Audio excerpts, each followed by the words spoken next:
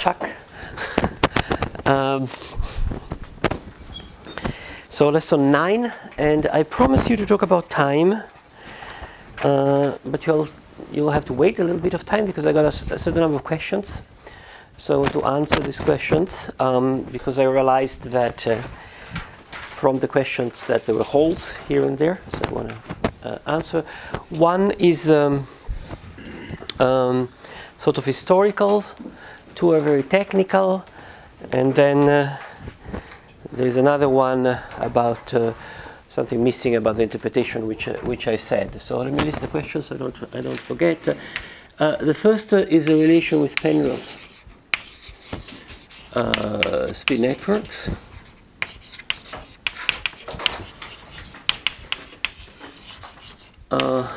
What does Penrose spin network have to do with these spin networks? And in particular, in Penrose spin network theory, there is something called the evaluation of a spin network. So what is the evaluation? It's a number. Evaluation of a spin network. That's the first question. The second question was, I wrote at some point this metric in the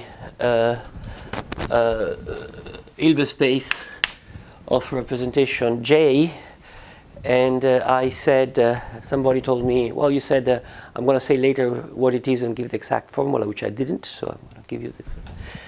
That will be a filling thing. And somebody asked me the relation with the Clebsch-Gordan coefficient that one study in elementary quantum mechanics between the intertwiners and the Clebsch-Gordan coefficients. And basically they're the same thing. And I want to just put the dot on the i's and say what exactly. So Clebsch-Gordan coefficients are the things that allow you to take two particles, spin J1, J2 with angular momentum M1, M2, and decompose it into the composite system into representation J with angular momentum M. And what is the relation between these and the intertwiners? These are the three main questions. And then, just rapidly, what fixes the number? I said that the EI, the E vector, is some number. H bar G, the operator. So what is this number? And somebody said, what about the other operators, the diagonal operators? F of H, HL, puts an L also here. What is their exactly interpretation? I sort of waved my hand saying, well, when you go from one reference to the other, you rotate, but that was not very precise. In fact, strictly speaking, not correct. There's a missing piece. So I'll just say something rapidly, even if we'll go back to that. So let me go through these questions rapidly. First, Penrose developed a theory which he called spin network theory very early. I don't remember when, in the 60s or something like that. And he had some notes that circulated about that. It's a very pretty thing mathematically, completely independently of everything I told you. And when the spin networks through quantum gravity were not found knowing about spin network theory. In fact, we stumbled upon spin network, Penrose spin networks. In the process of diagonalizing the area and the volume, in fact, in the calculation of the eigenvalue of the volume, we realized that, in fact, it was Lee Smalling that at some point said, but this looks very much like Penrose spin networks. I didn't know about Penrose spin networks. Lee was in Verona, in Italy. We were sort of trying to diagonalize the volume and define this operator cleanly and do that. And the construction of the theory went through some very many turns, so I may say something about that. So there was not this clarity about the SU2 representation theory which we have now. In fact, we didn't even realize that we were doing SU2 representation theory. We were basically worked only in fundamental representation, just, and putting together loops, and not realizing that putting together loops and symmetrizing them was essentially going to higher representations. So we have all this calculus, and it looked like something that Penrose called binary calculus, which is something similar to spinor calculus, but with some minus somewhere. And Lee said, but this looks like spin network. So this was 94, something like that. And Lee Smalling and I were working in Verona. So since we were confused, we decided to call Roger Penrose. And Roger said, well, come here. And so Lee took an airplane from Verona to Oxford to have Roger Penrose explain him how you do calculations with this binary calculus and spinor calculus. We were confused by a minus sign horrendously, whether we had to symmetrize or anti-symmetrize these things. And so Lee was in Oxford, I was in Verona, I called him. I said, so what did Roger say? Do we have to do the symmetric part or the anti-symmetric part? And the answer was, oh, Roger says that this is the same, which, you know, put us in total black. And in fact, it is the same, just a matter of definition of where you put the minus. So why did, what are Roger Penrose spin network and why he did that? Well, essentially, he was considering graph, trivalent graph,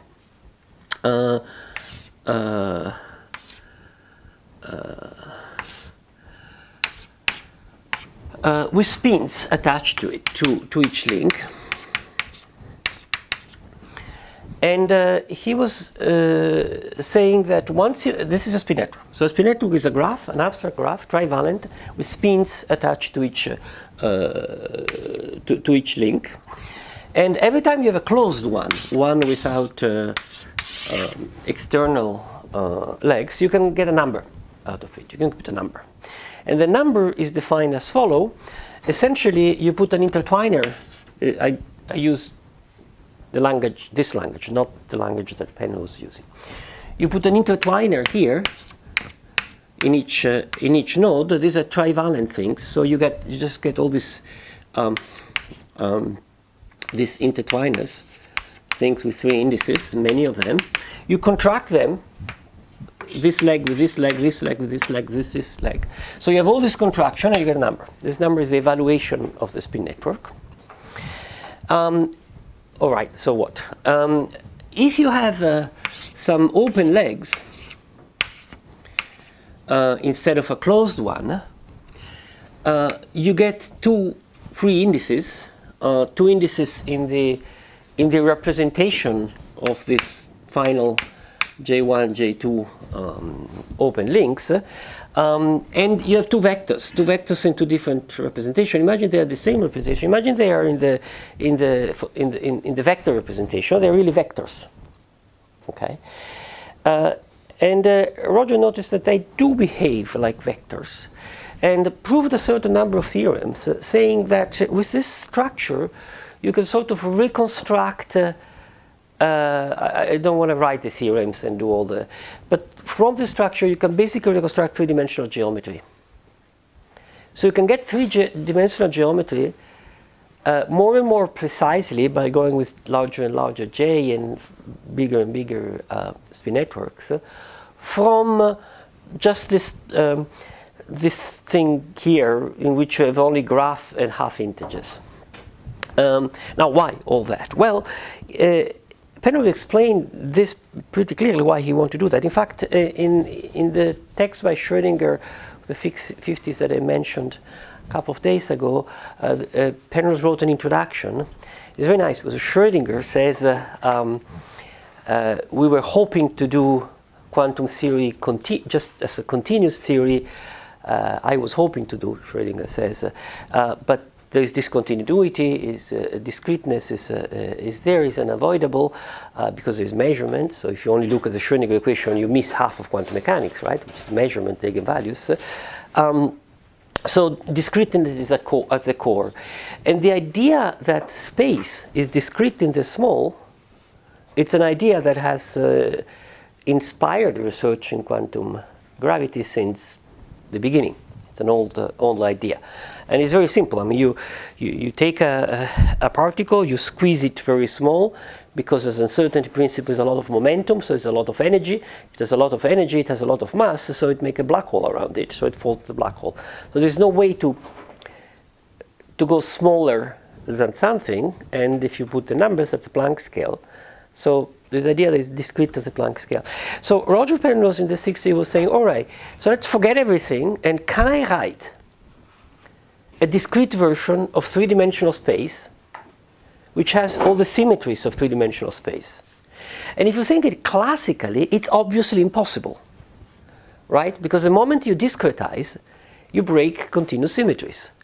You cannot have something which is at the same time discrete. Symmetries are continuous. Where do you get continuity? But quantum mechanics is exactly what allows you to do that, because that's what, if you want, a representation theory of a rotation group. The group is continuous, but Lz has eigenvalues, and Ly also has eigenvalues, and L in that direction also has eigenvalues. So discrete in all directions, but in a funny way, in which when you rotate, the eigenvalue remains discrete, but you change continuously the probability of having one or the other one. Okay, so it's a funny way in which quantum mechanics, it's not a quantum mechanics, it's a complete discrete theory. It's a theory about discrete things in which continuity comes out in probabilities. So Roger says, wonderful, since this is clear, can I just do space like that? Recover three-dimensional Euclidean space from something discrete in the quantum mechanical sense. I know how to do for a single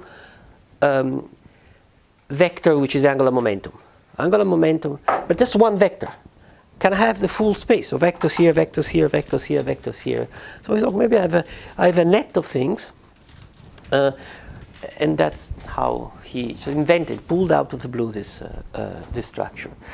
Then loop quantum gravity developed in a completely different manner, starting from general relativity. That's the actual history. Doing the canonical analysis of general relativity, started with Dirac, and then Bergman, and then Arnovit, Deser, Misner, a long way. And then there was this canonical form of general relativity. Ashoka rewrote the canonical general relativity in terms of new variables, which was the Ashoka connection and the E field, which is exactly this E field here. The E field is actually a two-form, and so you integrate on surfaces and you get these things here. The connection is the connection. We're going to come back to that. And at the beginning, the one was thinking of functions of this continuous field in space-time. So everything was living on a manifold.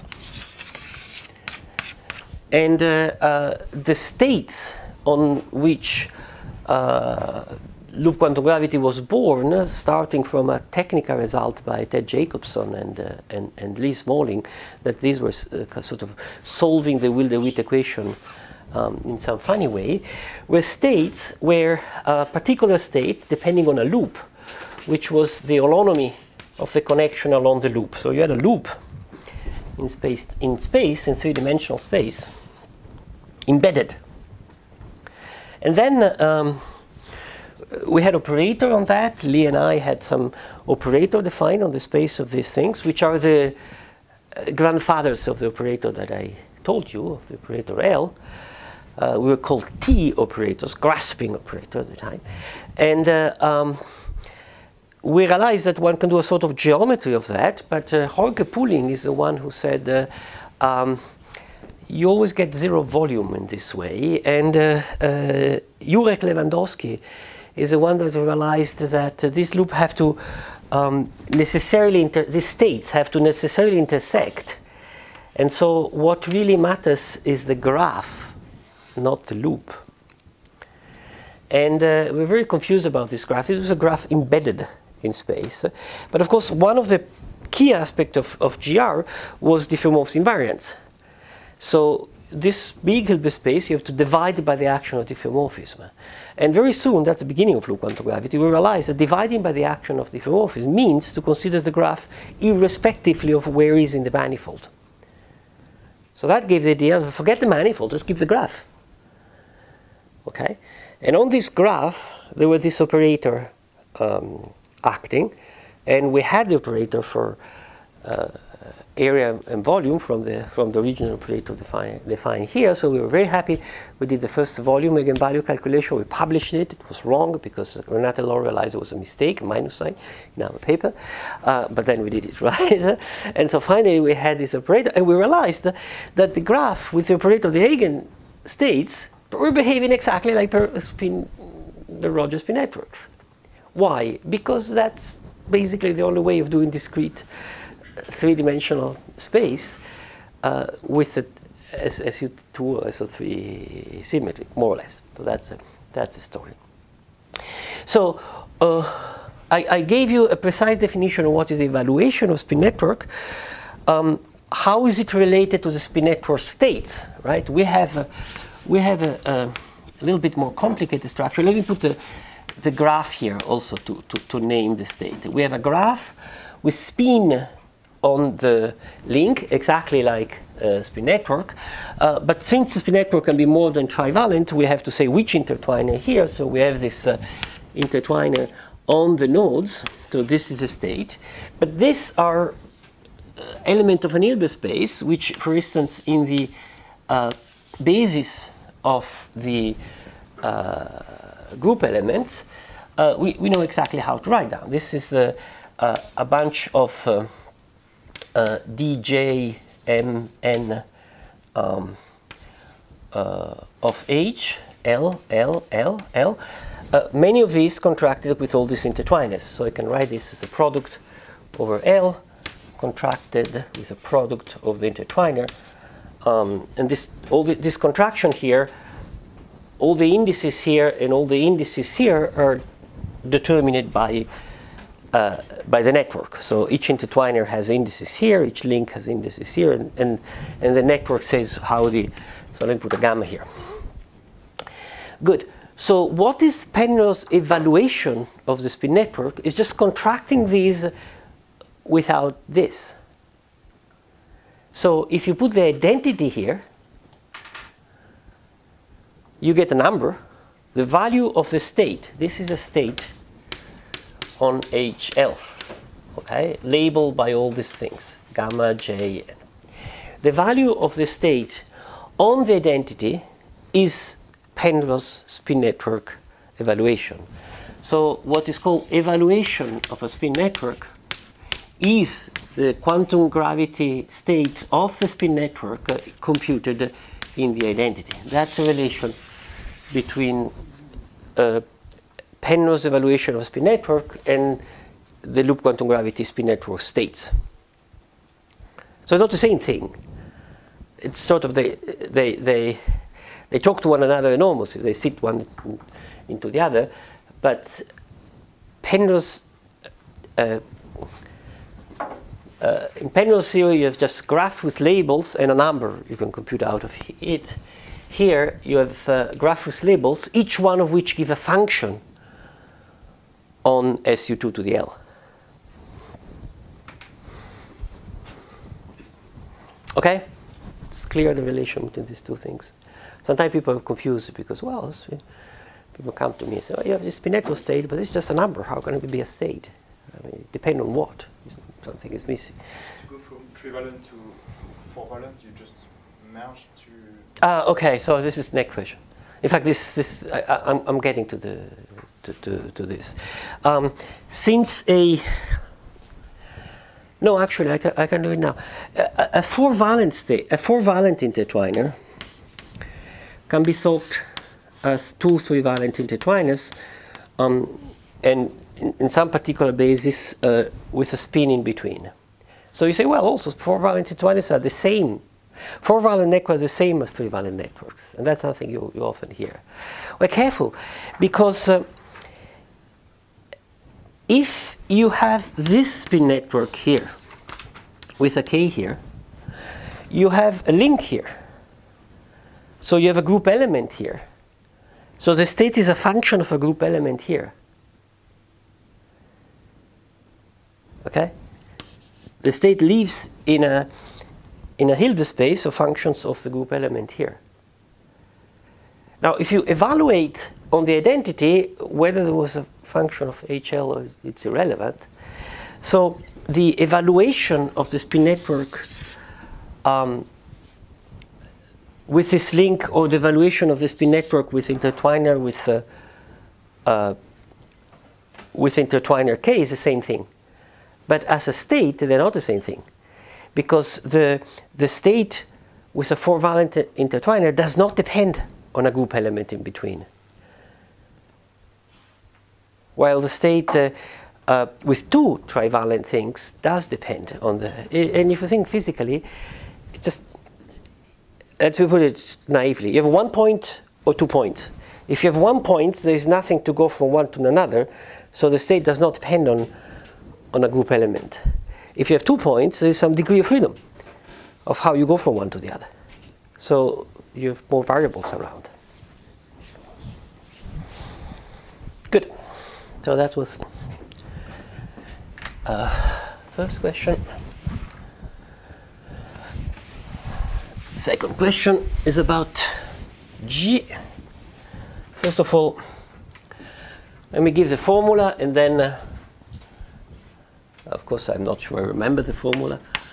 It's delta m minus n times minus 1 to the j minus m. If it's not this one, it's almost, check it on the book. And then let me tell you what it is, because this is on Landau, actually. He computed. It's all over if you find it, but it's very nice. So what it is, we have this representation spaces AJ. This is a representation of spin J theory. So the vectors there have an index m. The usual sort of the quantum mechanic notation is this one, right? This is the eigenstate of Lz. So they're objects which have a total spin J and angular momentum m. And then if you fix J and value m, so if you take a generic vector sum over m Vm Jm, this is a linear space, and this is this thing here. Now on this thing, there are two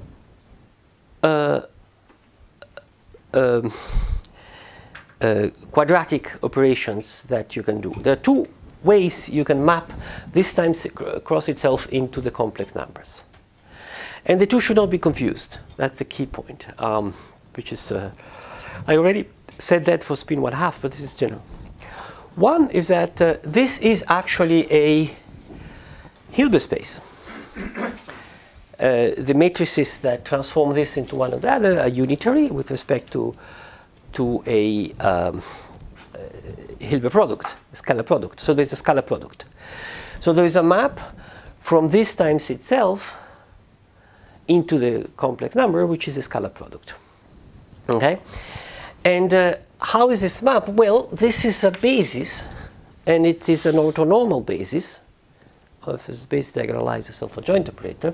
So obviously, Jm prime is delta m prime. So that's a scalar product. And Vm, if you have Vw, this is Vm Wn delta Mn. That's just using that. But remember, the scalar product is antilinear, so bar, which is relevant if you do three-dimensional real spaces, vectors, but if you do complex things, you have to remember the bar. So this is one quadratic structure on AJ, but there's another one. That's the point. And this other one should not be confused with that one. And what is the other one? Well, just think about basics, angular momentum things.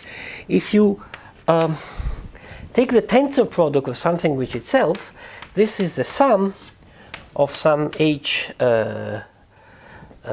k, k going from j minus j to j plus j of k. And in particular, inside here, since it starts from j minus j, which is 0, there is a 0 thing. So this is h0 plus other stuff. And this H0 is just complex number. It's a trivial representation. So that means that given two vectors, in the scalar product, you can decompose its scalar product in components. There's one component which is invariant under SU2. Okay? And you say, oh, it's a scalar product. No, it's not a scalar product because this is linear in both. It's not antilinear. So there should be something else, which is the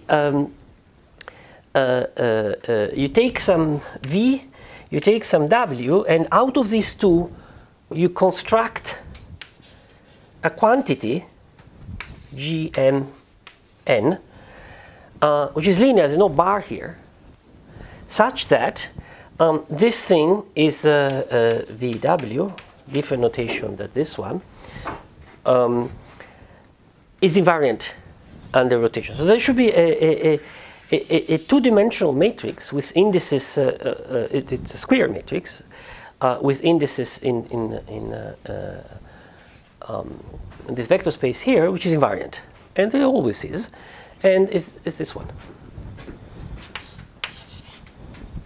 Now, it's much easier to think about this in the... when I get confused, I always think about irreducible representation of SU2 as symmetrized tensor of fundamentals. Because now, if you think about symmetrized tensor, you can write Hj, the element of Hj, you can write them as spinors with 2j indices. All symmetric, right?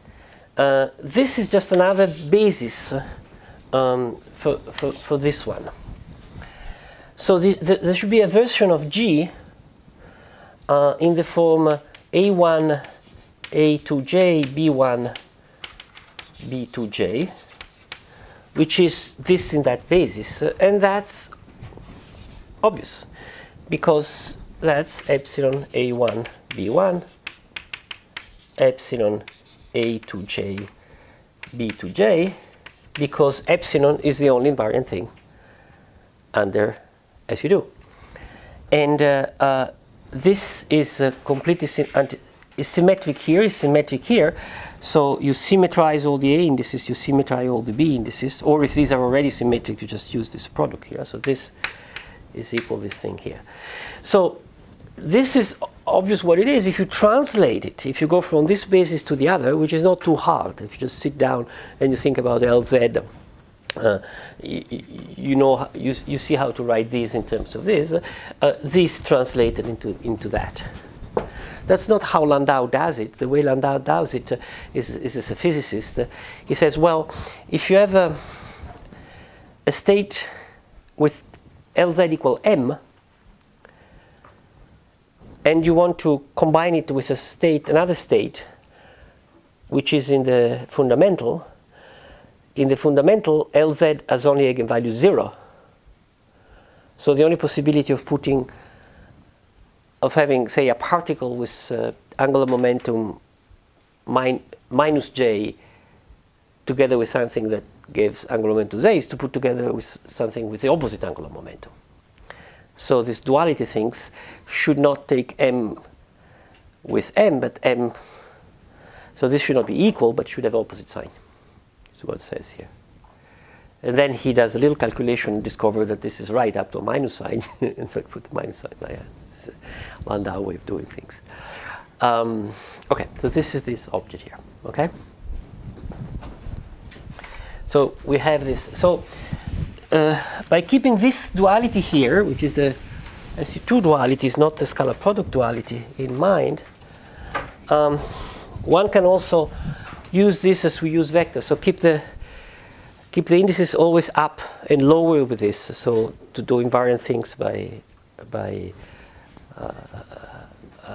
keeping indices up and down correctly. Using that notation, the 4-valent intertwiner, remember that the 3-valent intertwiner, M1, M2, M3, which is also the notation of J1, J2, J3, M1, M2, M3 is the same thing. this notation here when this is the notation of the three J Wigner symbols. Then the basis of 4 valent intertwiners, M1, M2, M3, M4. So now it's not unique, but I can label this a basis of this with a spin K, where K is a range of all possible spins that have consistent Clebsch-Gordan condition with all of this. And this is defined to be, let me now be precise, J1, J2, K, M1, M2, M, G, M, N, K, J3, J4, N, M3, M4. Okay, well, everything is clean. Which it's obvious, right? You have 1 trivalent, 1 trivalent, and here you have to dualize. You have to put them together in an invariant manner. So it's not a scalar product here. It's this G here. It's an invariant way of combining things, which is something I used to do wrong at the beginning. I put the scalar product there, and then things were not working, and I couldn't understand. Okay.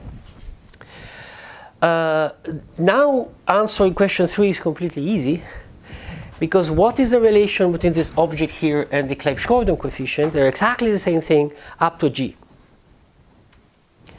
So these things are, if you put the indices up and down, you can think of this as M1, M2, M3, and the Clebsch-Gordan coefficients are M1, M2, M3, M. So the actual relation between the two is that J1, J2, J3, M1, M2, M3 is the Clebsch-Gordan coefficient J2, M2, J3, M3, J3, M, but this M and this M here are related by a G, M3, M. So they are the Clebsch-Gordan coefficients up to a sign and a shift of sign of the M. So you can see that with something contracted with the Clebsch-Gordan. Exactly. Exactly. Clebsch-Gordan evaluated on. Exactly. Exactly. All these things are, there are books in which all things are carefully written down. Typically they're written for atomic physics and nuclear physics, where they work with SU2 representation theory. There's a big book written by 3 Russians, in which have all the 3J, 6J, NJ, and in fact, for some calculation loop quantum gravity, somebody has gone down and used them heavily. Okay, so that's 3. 4 and 5, I'll just say a few words. What fixes the little number here? Well, I anticipate that the little number here is going to be 8 pi, only because in front of the action is not 1 over g, but is actually 1 over 16 pi g, which is 1/2. The usual 1/2 in front of the action, because you have 2 things when you take derivative, and then there's 8 pi g, so there's an 8 pi here. But it's not just 8 pi, there is another number, which is called gamma, which is the Barbero Mirzi parameter, which will play a role in the following. And how does one derive the value here? By doing the canonical analysis precisely, and by requiring a la Dirac that the commutator are defined to be I H bar Poisson bracket. So you compute the Poisson bracket between variables. You demand that the quantum operators satisfy that. Now, why Dirac demands that? Because if this is true, then from the quantum theory, when you get the classical limit, you get the theory correct. So it's a backward. So I'll sketch the derivation, the canonical derivation. So the symplectic structure of the Poisson bracket, I'll sketch it, and I'll tell you when we do the action next week how this gamma come in. So last thing, what is this H? Now I said roughly that it's a rotation when you go to the frame of one tetrahedron to the frame of the other tetrahedron. This is correct, but it's incomplete. To see what exactly is the best is, again, do the Hamiltonian analysis carefully, and find the right interpretation of this connection here. And what we will find is it is the holonomy, the exponentiation of the connection along a line. That's the way you can think about it. But it's not the three-dimensional connection. It's not the spin connection. It's not the connection of the triad. Is the Ashika connection. And it has to be so because we have the operators L, E, and these operators here. They don't commute. So this is like position and momentum. So this has to be the time derivative of the other one. And the three-dimensional, as somebody was saying yesterday, if I have the three geometry, then the connection is uniquely determinate, up to gauges. So if this was a spin connection defined by the triad, it would be a function of this. And it would commute with this. But it doesn't. I mean, this is a derivative operator, takes a derivative of that. So it has to be, or it has to at least to contain a part which does commute, which is the momentum, which is the time derivative. And in fact, it is a time derivative. We'll see. This is sort of the Ashika connection is a spin connection plus something which is essentially a time derivative of the metric, how the metric changes. So this will become clear ahead, but just wanted to anticipate to avoid that you two sort of get fixed to some idea which is wrong. So this is an holonomy of a three-dimensional connection, of an SU2 connection, but it's not the one uniquely determined by the triad, the Ashika connection, which knows about the time derivative of the triad, so the independent variable. So these were the answer to the all questions. So fixed some holes here and there. I hope this clarifies a little bit more this part. Do you have further questions? No? So let's keep this short, stop now, and start 5 minutes before 10, and we'll talk about time now. Just change and leave this on the side.